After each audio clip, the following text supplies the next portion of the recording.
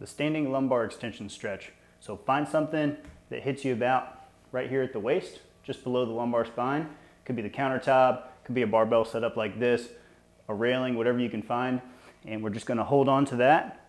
And we're gonna extend backwards, keep those feet flat on the ground.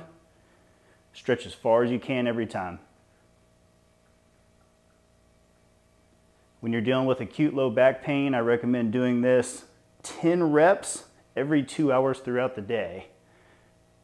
Make sure you get up from whatever you're doing, get your stretches in. This should really alleviate a whole lot of back pain.